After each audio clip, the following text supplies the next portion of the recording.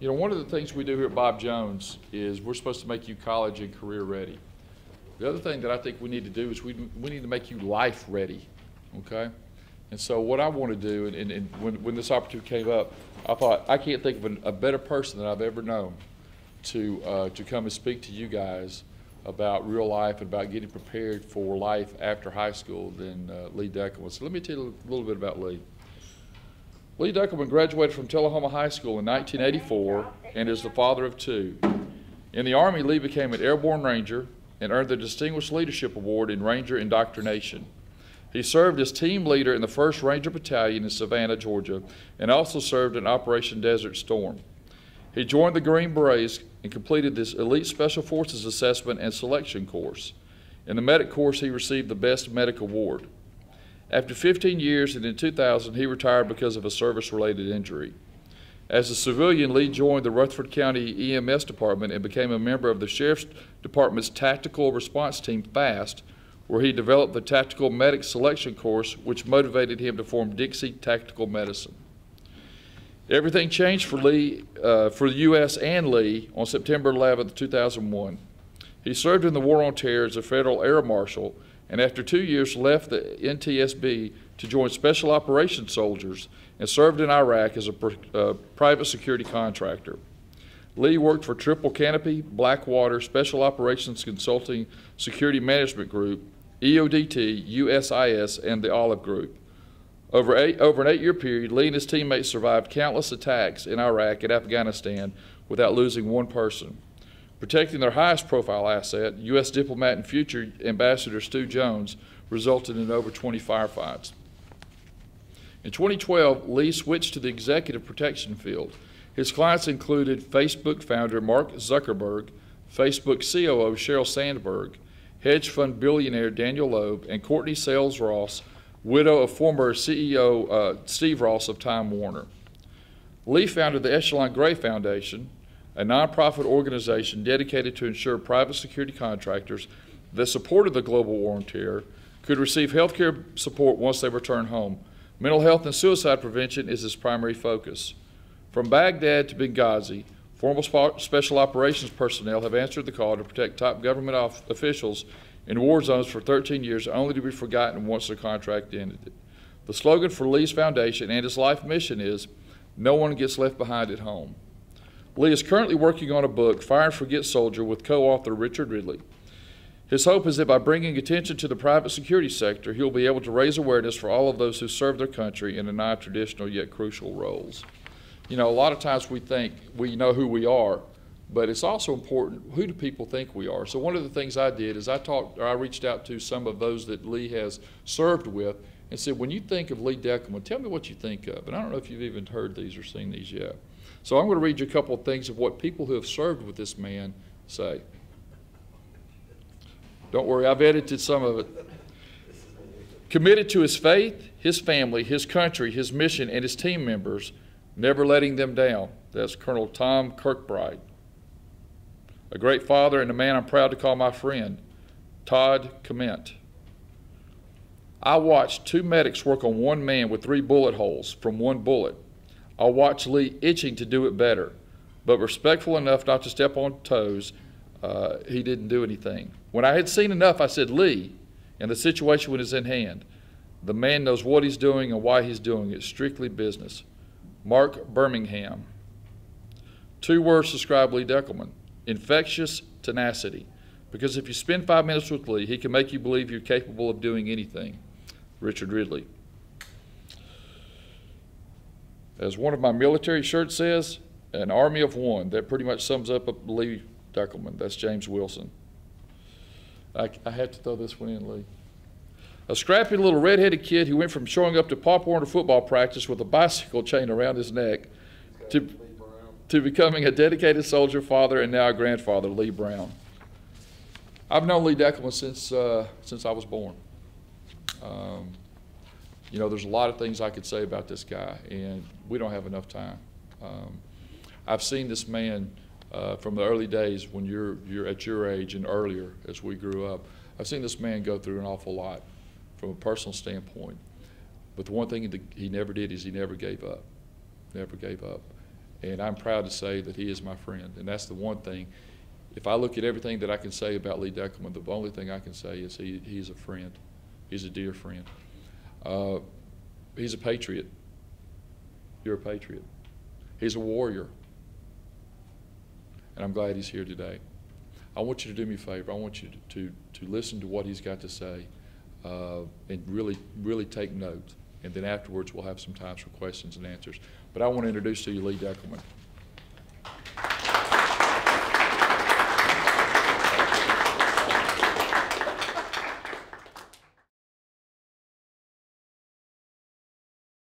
I'd like to thank Vice Principal Quick. I think he's principal today, right? Acting principal today. And Colonel Hurd. I'd like to welcome the cadet class and the history class. It's an honor to be here. Getting Vice Principal Quick to say all that only cost about $100. So I appreciate it. But no, I went too long in the last class, so I'm really going to burn through this. So when we get to the question and answer part, if there's a slide you see or something I hint on or something you're already thinking about that you want to talk to me about, this really isn't about me talking to you. It's really about me trying to help you, and we can't do that unless I get to the question and answer part. So I'm really going to burn through it this time, and we're going to have a lot more time on the other end to talk and ask questions. You know, if you want to know what it's like at Facebook, or you want to know, you know, the little things that maybe I won't focus any time on because, you know, I think that maybe you want to hear something different. So just keep that in mind. The one thing is, my disclaimer, you know, I don't go around dropping F-bombs, but, you know, I'm not politically correct, and I don't want to be. And I think after you hear my life story and where I've been and done, you'll take me at face value and see that I'm a very patriotic, very passionate person who doesn't filter things through all these negative things anyway. And so just bear with me as we go through this. I'm going to burn through it, and we'll just go from there. So we're going to talk about my life a little bit, a lot quicker version this time. We're going to talk about the foundation, Echelon Grade Foundation, why. That's my new life mission. I'm going to give you some tools for your toolbox. Now, you think about it. If an ambulance shows up to pick you up and there ain't nothing in the ambulance, then that's just a taxi cab ride, right? So the paramedic that picks you up is only as good as the tools that are in that box.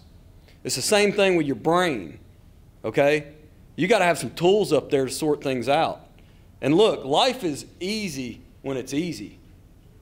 You got to have tools to get you through the hard times. That's when you got to check yourself and still sort yourself out. So we're going to give you a couple tools that's helped me out. The one thing about me is I'm hardwired, and I'm hard-headed, and I'm a doer, and for most of my life I didn't listen to anybody else, and so I made a lot of mistakes. And so these are tools that are time-proven over my lifetime. So you might hear the high points in my life, like, wow, that guy was a Green Beret, or he was a Ranger, spent 9 years in combat, or, you know, worked for Mark Zuckerberg doing protection, or whatever it is.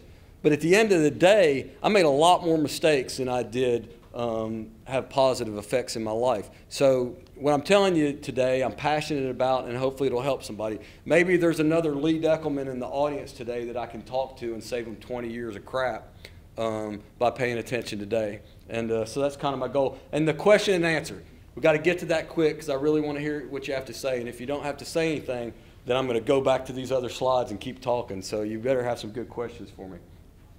That was a joke. If y'all start laughing, we'll do push-ups. If y'all start laughing, we'll do push-ups. God, all right.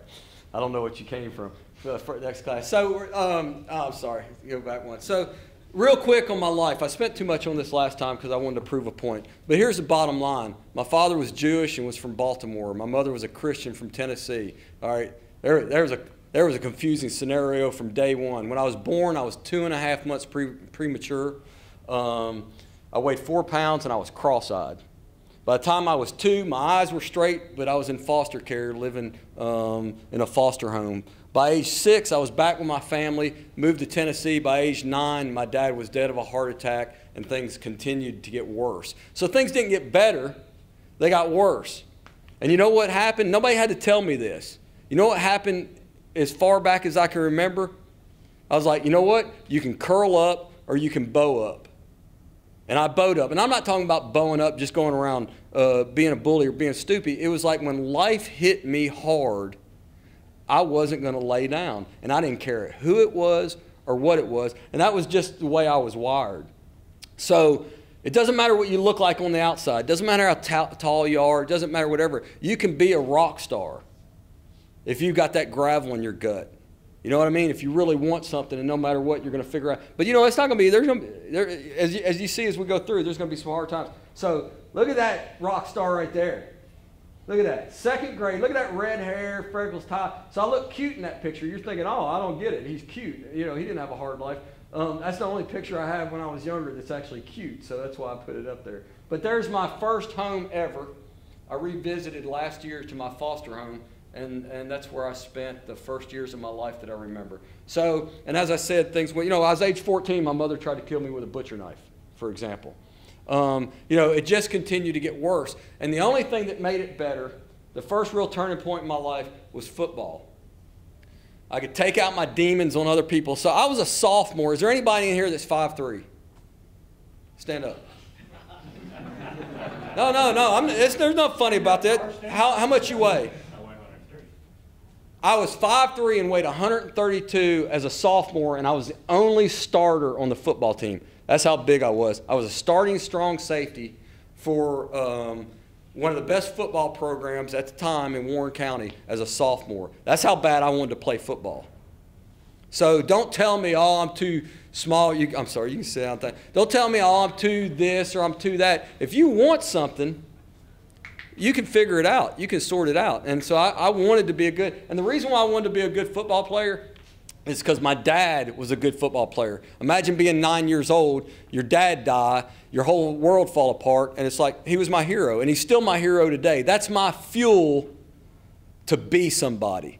Because at the end of the day, when they do the math and they talk about the story of your life, it's either a good story or it's going to be a bad story. It's going to fall into a category, and only you can decide how that turns out. So this is my dad. If you want to check out something cool about me, check out something cool about my dad, because you know what my dad gave me? He wasn't here to mentor me. He gave me his DNA. He gave me his last name, and I take pride in that. I take pride in that. I take pride in being from Tullahoma, Tennessee. And I take pride in my country. And I put my money where my mouth is, and I put my ass where my mouth is. You see what I'm saying? It isn't just a bunch of talk. You know, you got to be able to walk the walk. And I think I've done that, and I think that gives me the right to stand up here and act like that. But you look up Arthur Deckelman, City College, 1936, state championship game. And it was a pretty amazing event that happened involving my father. So, military, the most positive turning point in my life.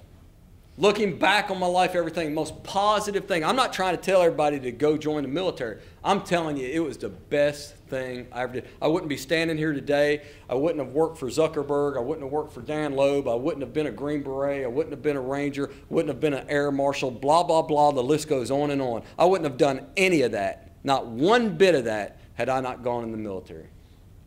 This is me graduating Ranger School in 1987. Returning home from Desert Storm from 90 to 91. Got out for a little bit, thought I'd try the civilian world. Grown up a little bit, thought I was ready for it. Got out, there wasn't no jobs. There wasn't a whole lot of jobs that needed, back then, it was before 9/11, you know, not a whole lot of jobs that needed, Rangers, you know, that skill set, you know, welcome to Walmart, you know, come here, you know, I mean, nobody, you know, where are you going to get a job being a Ranger, you know, so it didn't work out real well. So I went back in the Army and went to Savannah, Georgia. Wanted to mention this. My son is now serving in Savannah, Georgia in 1st Ranger Battalion as a Ranger. He was born there, and he's following my footsteps. And so, you know, another positive thing that I did in my life, you know, 30 years later had a profound positive effect. You know, seeds that you're planting right now, things that you're doing or not doing right now, there are, I know your parents tell you, oh, it's going to come back around. It is. You live long enough, it's going to come, all of it. It's going to come back around. So if you're doing the right thing, planting the right seeds, good stuff's going to come back around. It really is simple math, figuring that stuff out. So, you know, I thought, well, you know, I'm going to go on and be a Green Beret now. Did the Ranger thing, you know. Didn't put a lot of thought into it. Just I like the idea of wanting to try to be a Green Beret. So I went and did it. And which one am I in that picture? Which one do you think I am? That's right. So from here on out, I'm not paying you any more money. From here on out, when I pull up a picture, just go to the shortest one because I'm the shortest one in every picture. And you think that bothers me? No, because I can sit up here and laugh about it. It doesn't matter. You are what you are. You got what you got. You know, do positive things with it. Figure it out. Make people get excited about being around you instead of can't waiting to get away from you. You know what I'm saying? All right, so I'm not going to go into the story, but there's a book being written about my life right now that's in final editing phase. And it goes into this botched surgery that the military did and all the complications that came from it. And you can't sue the military, so they put me out on a medical discharge or whatever with some little stipend or whatever. So they robbed me of the opportunity of retiring from the military with full benefits and everything. It sent my life once again into a tailspin after all the due diligence and hard work and trying to do the right thing, you know, and that's just life. So my point is during all this, it led to a divorce, which the most important thing in my life, if you think about the way I grew up, was my family. And all that was getting ready to get ripped away, and I've been doing the right thing. So I could have sat there and said, oh, you know, it's this and that. No, but no, you know what? Life's going to hand you shit sandwiches, and you're going to have to take the shit with the sugar. You're going to have to smile. You're going to have to figure out and move out because it doesn't matter. You curl up, whine, oh, it's this person. You think that makes you feel better about yourself, or you think anybody thinks anything better of you? At the end of the day, the movie about your life that's being played right now in the theater, what is it going to say? Not the one you convinced everybody, not that movie, the real movie, the movie that you know, the stuff that you do that nobody else knows about, the real person. That movie about your life, what's it going to look like? Well, guess what? You get to decide what each day of your life in that movie looks like. You really do. You got to take responsibility and take charge of your life. If you don't, you're just going to be wadded up on the side of the road feeling sorry for yourself for a long, long time. So 9/11 happened soon after that. I needed something positive to happen. 9/11 wasn't positive, but the response to 9/11 was. I'd been put out of the military prematurely. We were going to war. I trained all my life to go to war. And now what am I doing? I'm working as a paramedic in Rutherford County, which was a great thing. It was a great experience. But I wasn't answering the call for the global war on terror. So when the opportunity to become a federal air marshal came up, I spent about 2 years flying on airplanes trying to make sure that 9/11 didn't happen again. That led to a job with Triple Canopy. In 2004, in the beginning of the year, Triple Canopy was the premier security company on the planet. Best guys, best equipment, best pay. All the original members were ex-Delta Force. To be a part of the original group, which is about 150 to 200 guys, which I was a part of, you had to have combat experience, special ops background. Wake him up back there. I know he can't be that bored that quick. And plus you had to be vetted by one of the Delta Forces guys that's already in the community, okay? In addition to that, you had to go to a 10-day selection course, which is like a mini Delta course, Delta selection course. So, you know, getting that job wasn't a joke. It was one of the most challenging processes I'd ever gone through as a civilian to go fight the war. So the people involved with that program at that time were pretty awesome. This is for you history guys, well, military guys too. That's Mr. Bremer, Ambassador Bremer. That's Ambassador Stu Jones. He's a current ambassador to Iraq right now. He was the guy that we were protecting in 2004. That's me right there. And so there you go. Day one, This is Pee-wee and Pigpen. I use all call signs. Both ex-Delta Force guys. They went downtown. They were the leadership of Team Miami, and but it was just those two going downtown. Stu Jones, the guy that I just showed you, him and his staff were blown up. This is day one. This is day one. So, you know, day one you're thinking about, well, what are we having for lunch, and, you know, how do I get paid? No, this is day one, downtown. Blown up, vehicle don't move anymore. What's getting ready to happen? We don't know. Got to get the hell out of here. So that's day one stuff right there. This is our shift leader, smuggler, and just some more, that's kind of a little bit of RPG damage, but it's no big deal. Every day doing combat PSD in a combat zone has the potential of Benghazi. All right, Benghazi is all over the news, and they talk about former Navy SEALs. Yeah, they're former Navy SEALs that are security contractors now over there protecting somebody that got killed, and now nobody wants to talk about it. Same difference. There's hundreds of thousands of security contractors since 9/11, just like myself, former military, that have answered the call as civilians, and nobody wants to talk about it. That's the whole reason for my foundation. We're going to change that. So this is one of the days at the government center, which was our primary venue, where it gets attacked. 7 people were killed, and just another day in Ramadi. This is that's me right there. Before I got old and ugly. That's the window that's right over there that you guys can check out, and there's Bags, the driver of that vehicle. That's just another ambush that we were in, one of the 20, and that was a significant one, though. Here's Double A, killing an enemy sniper with an RPG. We took their RPGs and killed them with it. This is me right here. This street normally looks like downtown Atlanta. When it starts shooting, that's how it clears. Pigpen just happened to take a picture of me right after the shooting started, and a guy jumped out right here with an AK-47 about 15 minutes after this, and that was the first guy I ever killed over there. So usually in the question part, people want to talk about killing. Did you kill somebody? Yes, I did. That wasn't the only person I killed, and so, you know, that question's out of the way. This is, if we get time at questions, remind me to go back over the bank robbery story. This is probably one of the coolest stories that we had over there, and so that's me right there protecting the Godfathers, the AIC. That's myself and Pigpen, the project manager, pulling security that day. It wasn't all work. We had fun. Here's myself and Snake having some wine in Venice.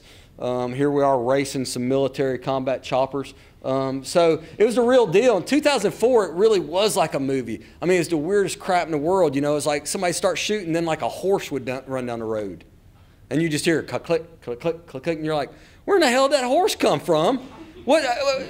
Who thinks of this stuff? And so when I see movies now about wars and they interject some weird stuff, it's like, I get it. There was something really weird that happened, and they found that out, and they added it in the movie. I mean, it's just damn bizarre.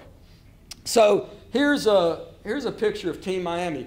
The reason why I put this picture up here is the August 10th ambush that led to that window and some other damage, whatever.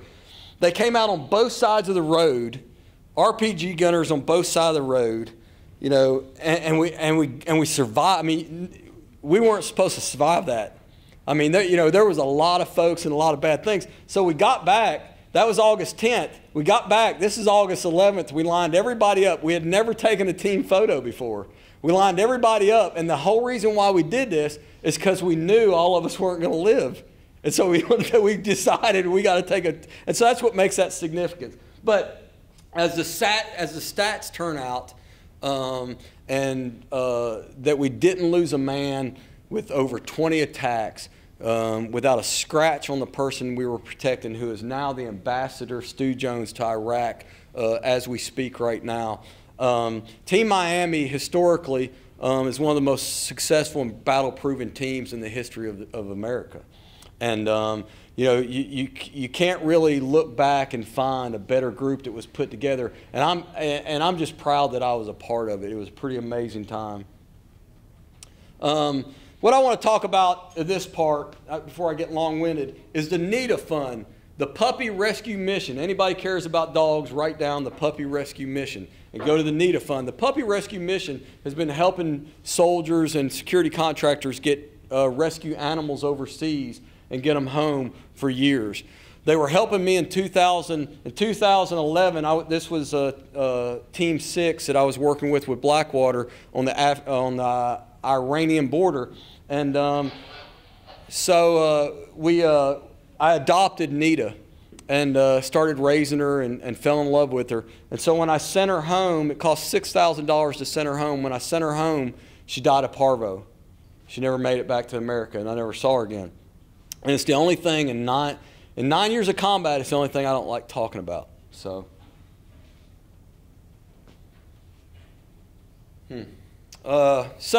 anyways, teaching my son firsthand the cost. He just went in the Army. And did I cover it already? Because now I'm confused because I already gave this briefing once. So I covered it already. So he's serving as a ranger right now in my old unit. But before he went, I wanted to take him to Moyock, to Blackwater Compound, and show him some of my friends that are being remembered at that memorial and explain to him the cost. There's 1,500 contractors that have given their life since 9/11, the global war on terror. And I wanted him to see that and experience him. There's not a memorial to recognize the 1,500 people just like me that didn't make it home, that were security contractors, prior military. But Eric Prince, who's been vilified, he's a great man. And he was a great person to work for. It was a great company. You know, so what he did with that private memorial, I just wanted to add that. What do you guys think about the current state of affairs? Pretty scary, huh? What's going on? I'm going to tell you what, right, they're a bunch of ass clowns. We spanked their ass in 2004. We'll spank it again as soon as they let us take the handcuffs off and give the people that know how to get it done the permission to get it done. Well, let me tell you something. We can do this. We can do this in an amount of days. We've got the people to do it. And we've done it before. We've just got to make the decision clearly that that's what we want to do politically, and then just go do it. So, why have I started this foundation? Why is there a book being written about my life? Why is there a country music song that's being written about the foundation? It all comes down to there's hundreds of thousands of contractors who are prior service military that don't get crap when they come home. I'm so proud that the military has all these foundations to compensate for the incompetence of the VA that resembles, you know, a third world witch doctor type treatment. You know, I'm glad that we've got that. But you know what? Everybody that goes over there and puts herself in harm's way for our country deserves that. So we need to model what's happening for the military for our contractors, and that's what Echelon, that's the essence of Echelon Gray Foundation. And it's my life mission now to make sure that happens. The motto, no one gets left behind at home. Once everybody gets back, that's when the demons start coming up, the drinking, the drugs, the sleepless nights, all those different kind of things. And so that's when we need to have that safety net, and people need to know that, that they have options. I want to model the foundation off of the Huntsman's Cancer Institute in Utah. And everything that I was trying to figure out how to connect the dots and how to do this best, it's the best model or best template to try to do that. I want to erect a memorial for the 1,500 plus contractors who died, so people, you know, warm-blooded Americans who've lost their loved ones over there have a place to go and get closure and mourn. The same thing that we have for all of our military. There's no reason why we shouldn't have that for contractors, and we don't.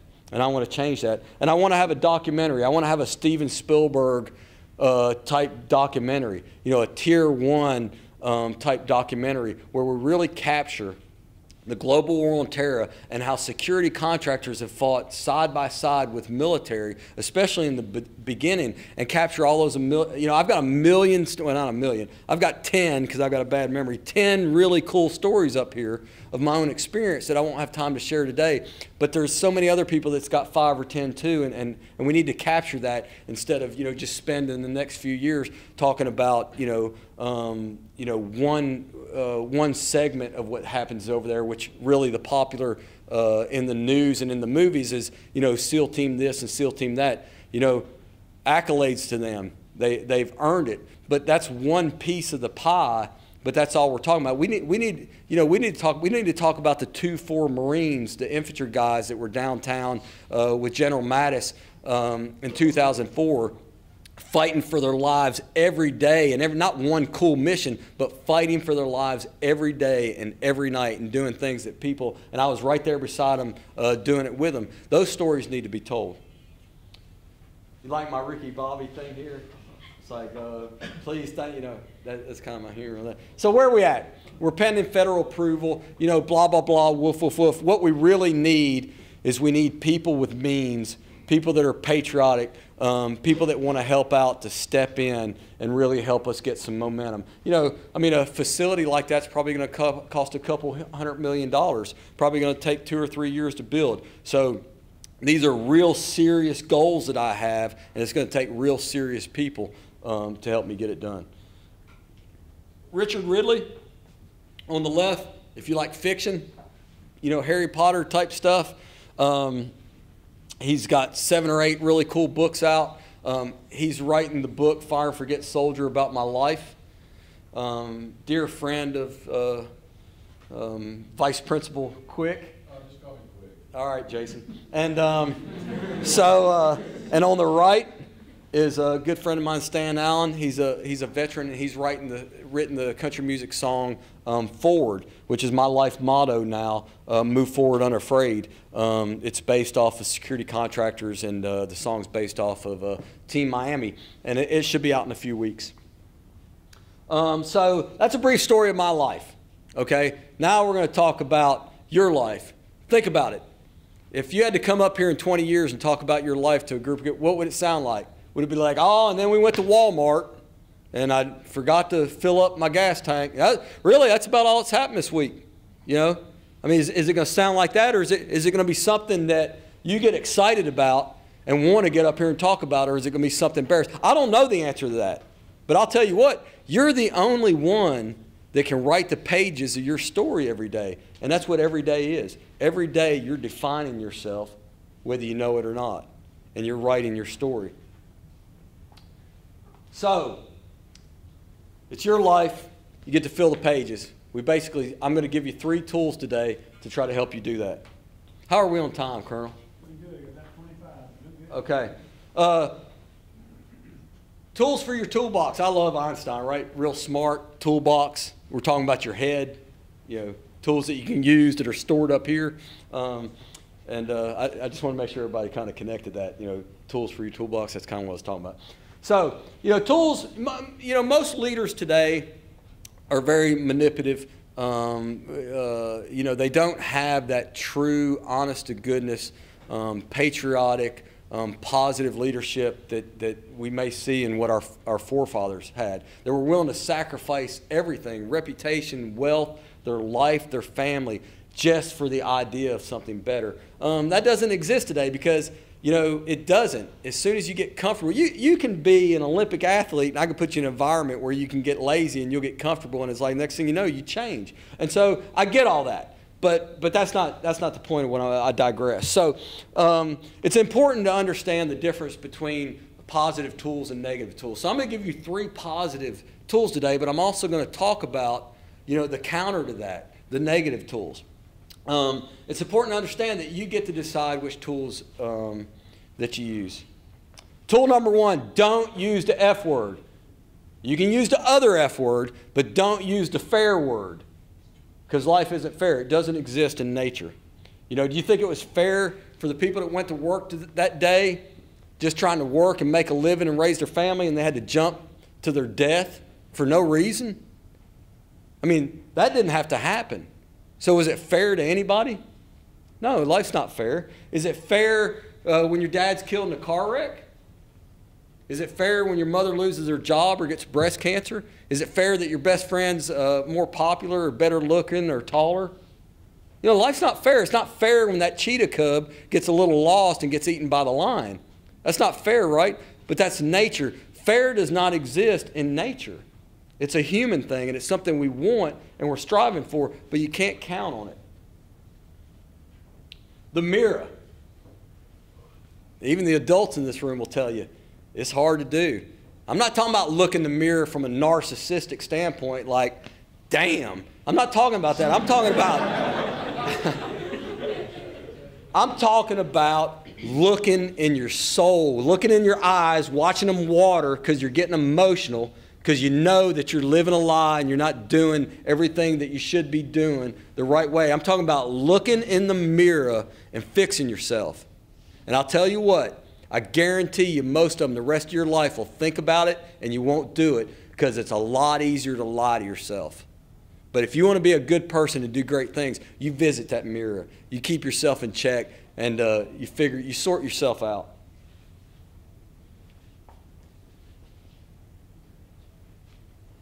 Excuses and insecurities and cognitive dissonance. I love cognitive dissonance. Does everybody here know what cognitive dissonance is?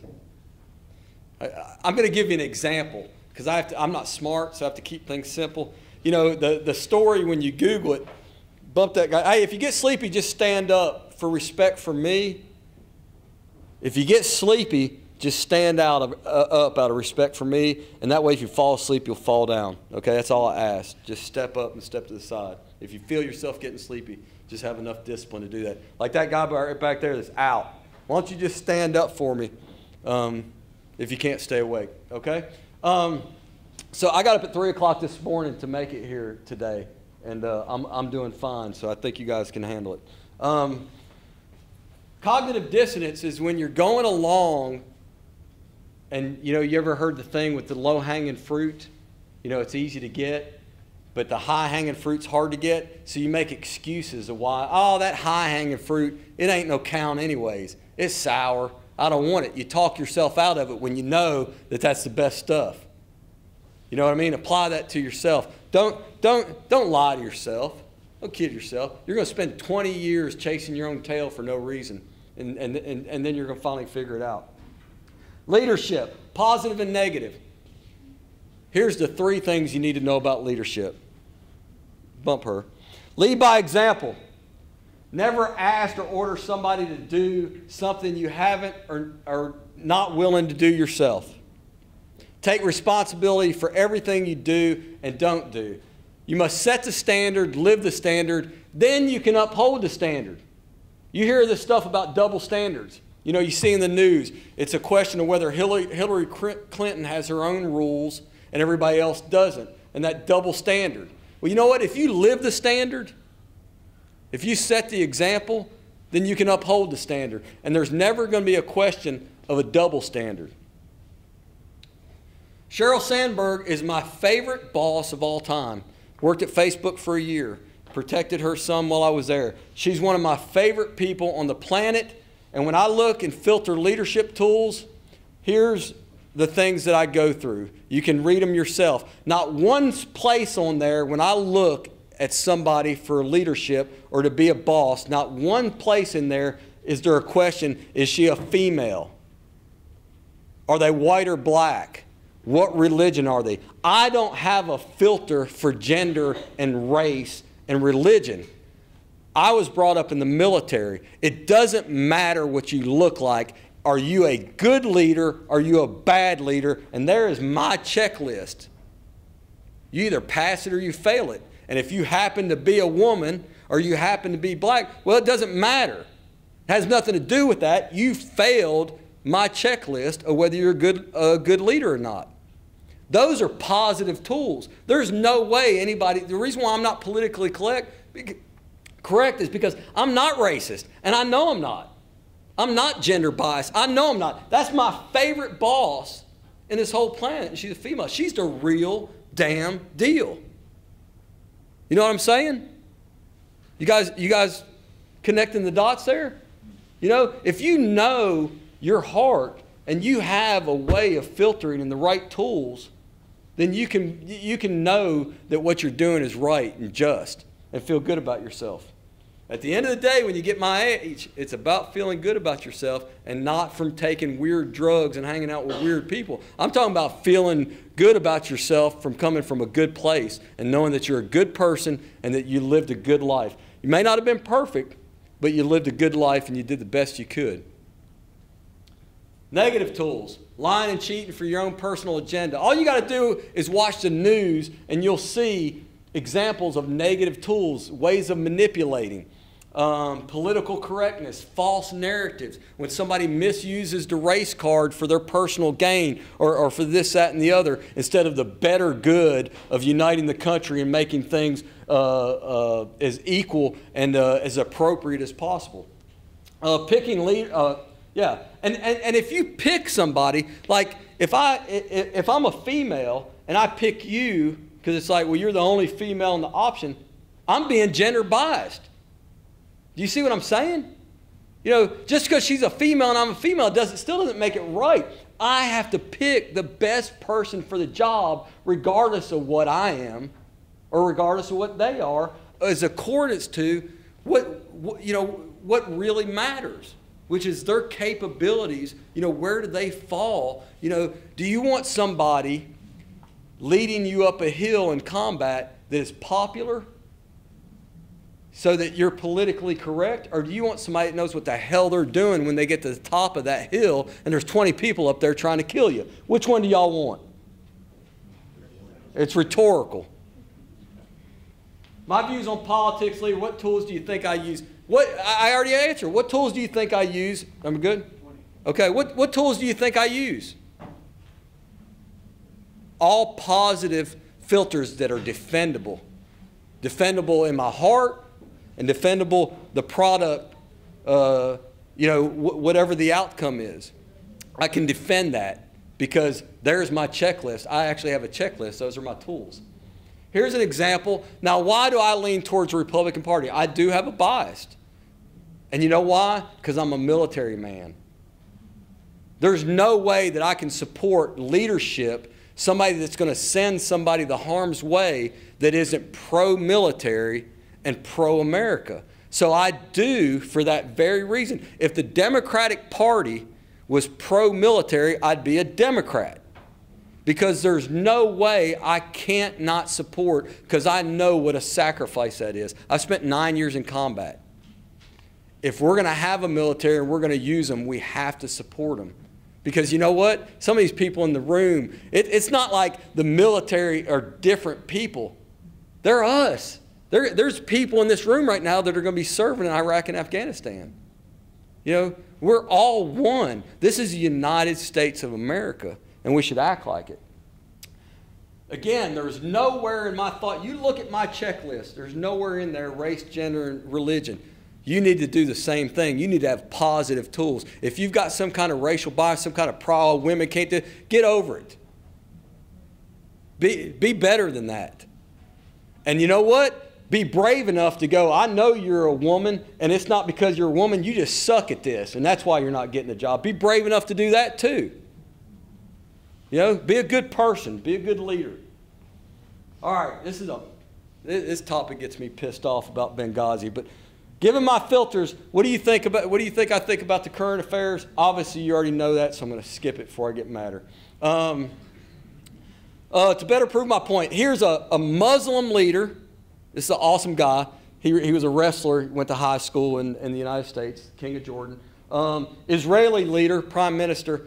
I'd go right now. I'd stop this brief, go right now, and go fight with either one of those guys. Has nothing to do with one of them's from Jordan, one of them's from Israel.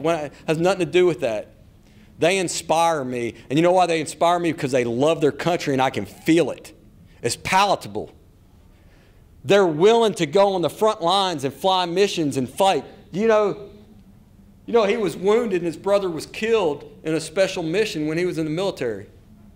You know, I don't want to get long-winded on that, but these guys are the real deal. That's what I demand, and you need to demand it too. People that are in charge of you, entrusted to mentor you and take care of you, you need to demand it of yourself and of the people around you. Write these things down if you want to. If if you think it's going to matter, don't use the F word. Look in the mirror. You're responsible for everything you do and don't do. And if you're going to be a leader, lead by example and don't lead by a double standard. This is my granddaughter. I'm a granddad. Y'all are supposed to go, oh, you don't look old enough to be a granddad. Okay, I know that's what you're thinking, so I go ahead and say it. But here's what I like to say. Her name's Bella. I'm tickled to death. That's my most proudest thing right now in life. You want to enjoy your life, and at least have the proper tools, obviously. But think about it. What do you got in this life? Nudge him right there before I fall asleep. Think about it. What do you have in this life? You got today, and you have your memories. Stop thinking about all that other crazy stuff. What do you have in life? You have what you're doing right now and your memories. And as your life goes on, all you're going to have is day by day an opportunity to change it and memories. So the more crappy memories you make, the more crappier you're going to feel about yourself. Every day is a new day, and that's all you have is the day you're in, because tomorrow's promised to no one. I don't care where you came from or what your situation is. When you turn 18 and you go out into the real world, whatever happens with your life is nobody's fault but yours. So visit that mirror and keep that in mind. It ain't my fault. It ain't society's fault. It's not the government's fault. You are a grown person. Think of Helen Keller. Helen Keller, by the way, is my favorite woman in the world. Look at what she overcame. I mean, you got 10 fingers. You can see. You can hear. I mean, what? What's your excuse? You need to get some fire in your gut and be somebody. And I'm not saying that from a bad place. I'm saying it from a good place. Everybody in this dadgum room can live their dreams. You got to believe in yourself. You got to stop being scared. You got to stop listening to everybody else. You got to figure it out and find a way. There's always a way, I'm telling you. Don't let anybody steal the gem from your donut. How many days have you been happy and you text somebody and you show up and you're all happy and they're like, damn, that person's happy. I don't like that. I need to bring them back down to where I'm at so I can feel better about myself. How many times has somebody stole your happiness? Well, the way I remember it, that's one of my tools for my toolbox. Don't let people steal the gem from your donut. So when I'm in a good mood, which is basically every day I wake up, as soon as I'm like, oh, I got all kinds of little protection things out there. And I'm like, oh, I'm being infiltrated. Somebody's trying to steal the gem from my donut. And over the years, I've got ways of mitigating that. I'm telling you right now, don't wait 20 years and be a dumbass like me. Figure it out right now. Start caring right now. Don't let people steal your happiness, okay? Facebook, Sheryl Sandberg.